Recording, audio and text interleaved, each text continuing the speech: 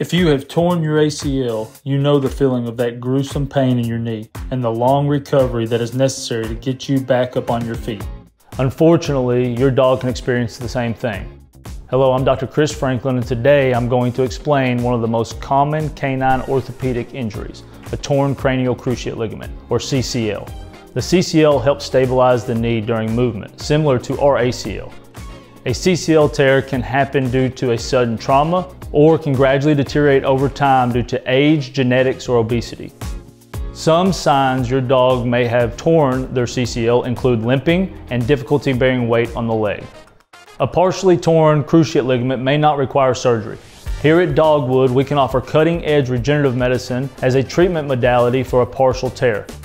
However, for a complete rupture, surgery is the only option for a full recovery, which is something that we offer as well.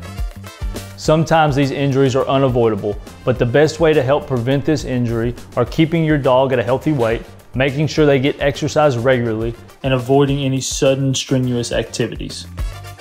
If you suspect your dog has a torn CCL, contact us at Dogwood Veterinary Clinic. We can help walk you through surgical and medical treatment options and get your pet the care they need.